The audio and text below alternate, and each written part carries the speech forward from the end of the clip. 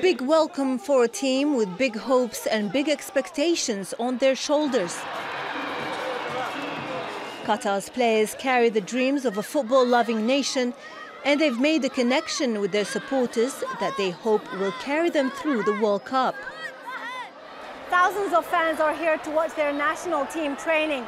It shows how excited Qatar is and the belief that they will make a statement in their World Cup.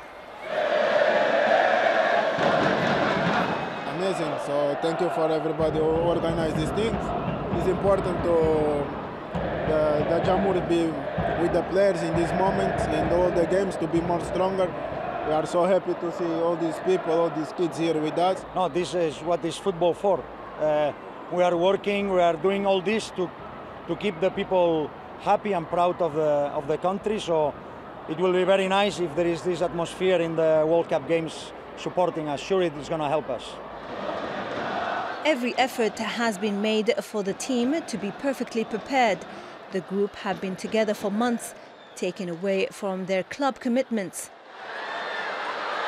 And this a squad who aren't just there to be the host, who make up the numbers at this tournament. Qatar are the current Asian champions with high hopes of reaching the knockout stages. I'm confident that the players will give their best in all 3 matches and that we will go through. We will give a performance that will be up to the level of the organisation of this World Cup, and we will make our country proud. This group of players, they show many times that they are very competitive. We know that we are facing 3 very top national teams, very strong. They have history in the World Cups and other competitions, but we also want to try to play our maximum level, and the fact to play at home, we hope that is going to give us some extra with the help of the people to try to do well and compete at our highest level. The World Cup was always an opportunity for Qatar to put itself on the map, and if their football team can deliver at the tournament, it will leave an even greater lasting legacy.